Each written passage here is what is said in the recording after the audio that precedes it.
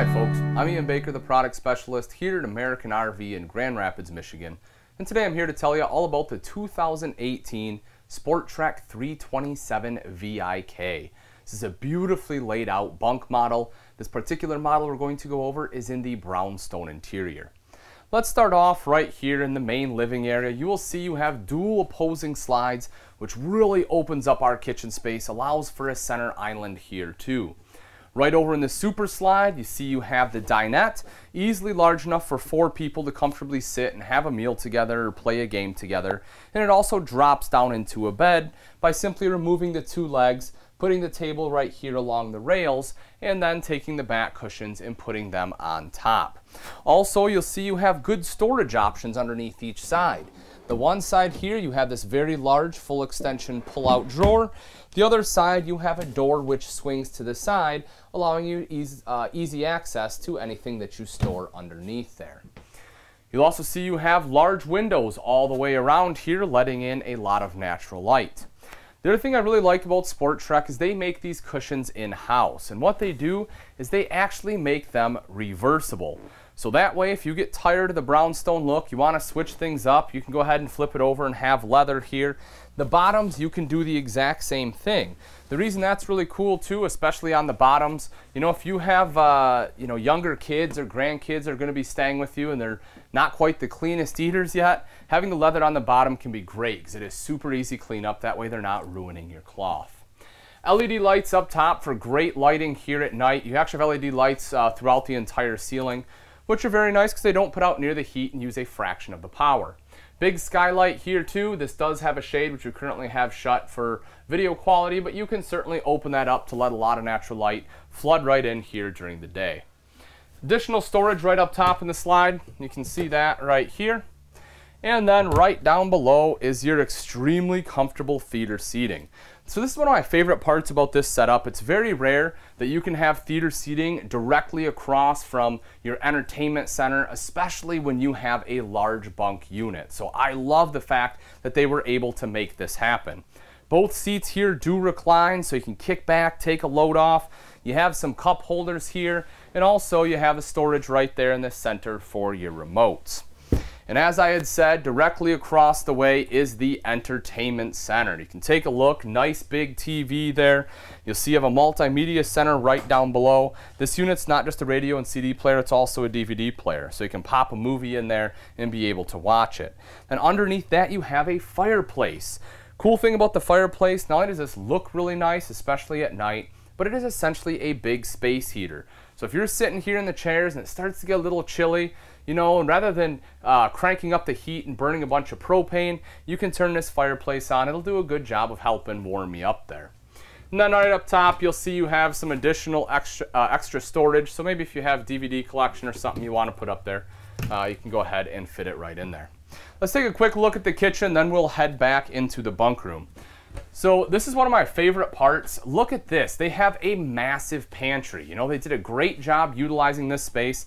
They could have pushed this entertainment center back here, but instead, by pulling it forward, they give you all this pantry right here. And on the other side, on this other back wall, we'll see when we go in the bunk room, they give you a nice wardrobe in there too. So definitely great utilization of space.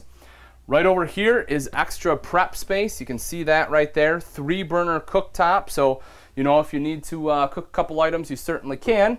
Then right up here is an electrical outlet. So if you want to put a coffee maker over here, you can do that. There's a couple different places. There's like a little bar you can put one to, but you know, this is probably one of the better spots in my opinion of where you can put that.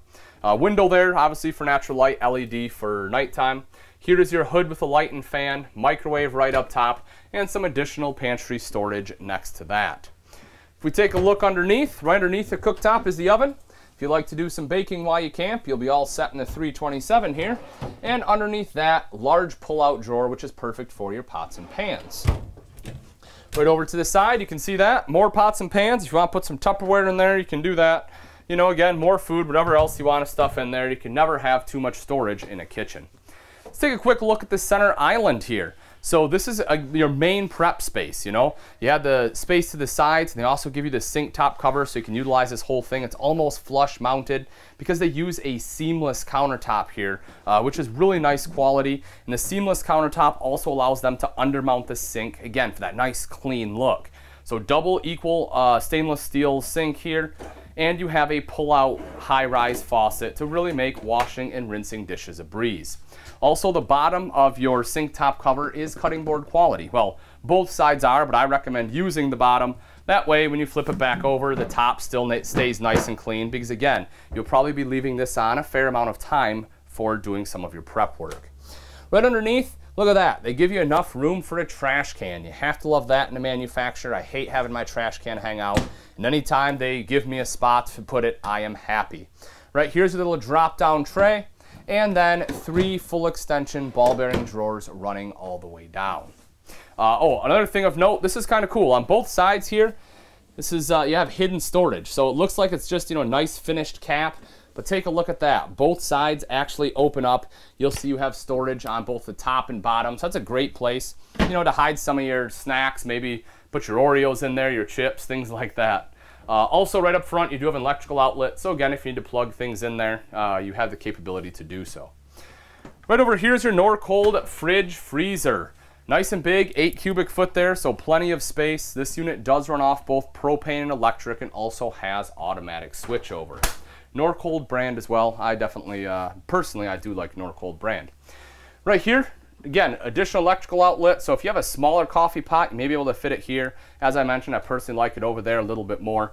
But you know, it's just a nice little bar hutch area that you have. Some additional storage right there up top. Both of these drop down. They have struts built in, so they're not just gonna, you know, fall down and damage your cabinets or anything. And then additional storage all the way along the bottom. So not only do you have a huge kitchen in here and your theater seats directly across from the TV with an outside kitchen, which we'll see a little bit later, but they have managed to give you 4 bunks in here as well. The top bunk is definitely the largest. You'll see it is nice and wide. So if you need to fit 2 kids up here, you can possibly do that as well. The bottom here is a little bit narrower because the other side is your outside kitchen. You'll see you also have a built-in ladder. I like when manufacturers do this too. It doesn't cost them very much. And, you know, a lot of times it's your smaller kids that want to sleep on the top bunk. You know, it's still really cool. And it's hard for them to get up. So having that ladder right there is definitely nice. At the head of both the beds, you will see both the top and bottom bunk here have an LED light as well as dual USB ports. So if you do have older kids or younger kids, whoever may be playing on electronics, this is a good side for them to have because they have access to those ports there. Right up top, you will see you have a couple ducts for AC here as well as a vent. So if you just want to, you know, get some air circulating back here without running AC, that is an option too.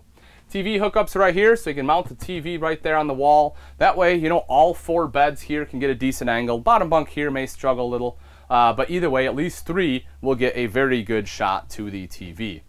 Window right across the back here to let in some natural light. Electrical outlet right down here. That's important too. You know, that way the bottom bunk can really use it. Maybe the top bunk too, but certainly who's ever sleeping on the bottom will be able to.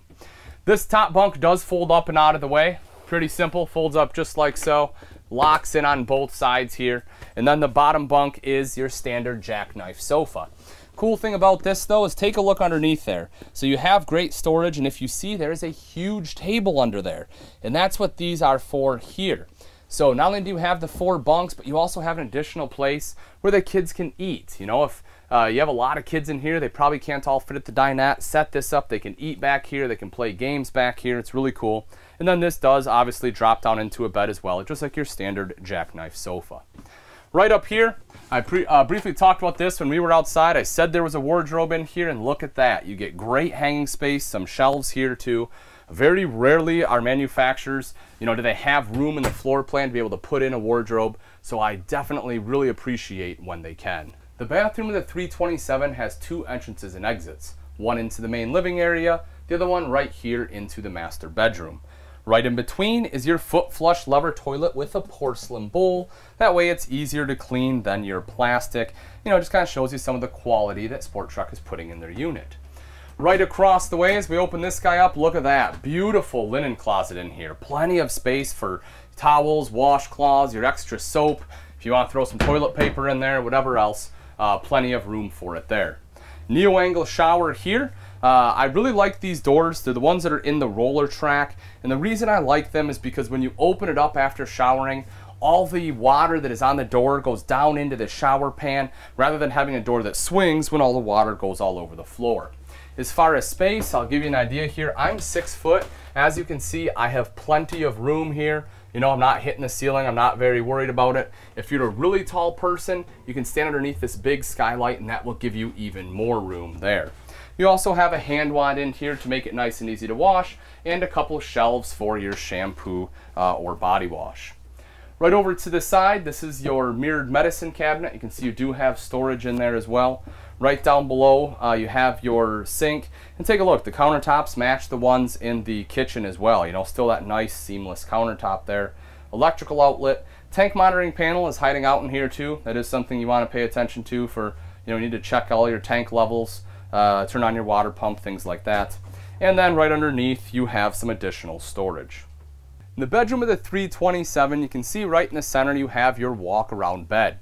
Now SportTrek does something kind of unique with their beds, and I really like the idea. If you look at the base of the bed here, at the foot of the bed, look how much space you have to be able to walk through.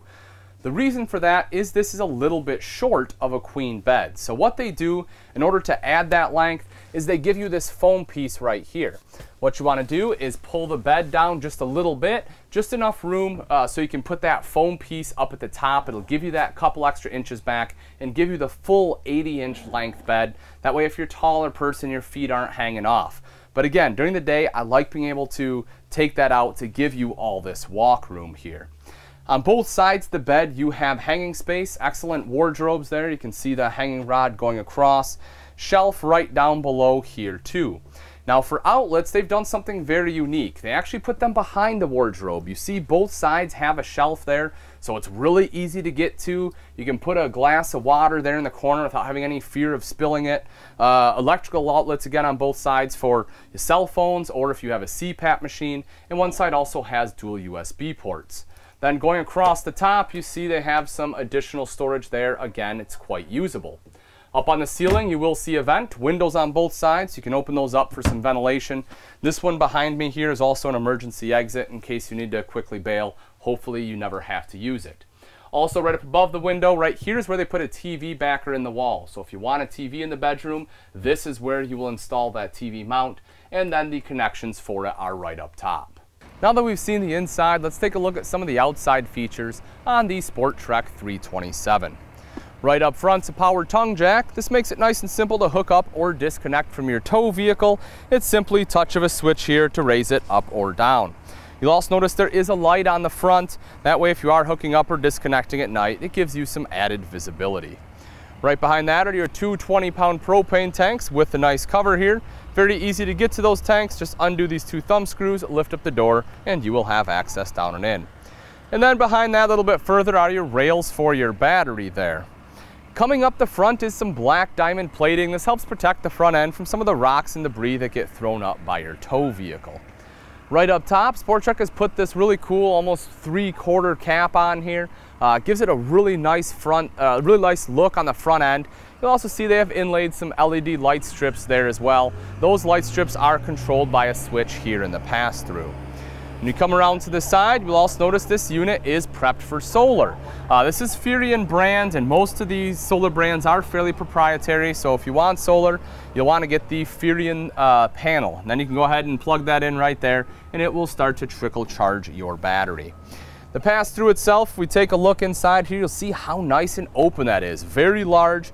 There's a switch I had mentioned. You also see next to that an LED light and a battery disconnect. It's generally the sign of a little bit higher end travel trailer when you have that disconnect, but it is really nice to have. That way you don't have to get down in there and constantly climb into your battery box. Just flip a switch to kill all power there. The door itself here is also magnetic. You can see that right there, so it's super simple to put up. You have a covered hinge too, so you don't have a bunch of rust coming down the door.